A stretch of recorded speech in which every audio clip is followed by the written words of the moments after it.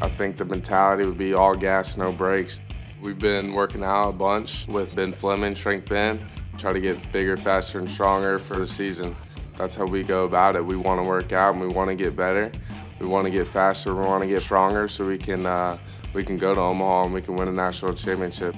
I play the game because I love it. It's the best game in the world. You can fail 70% of the time and be a Hall of Famer. And I think that's how you got to play baseball at this level. It's a game, it should be fun, and we should enjoy it.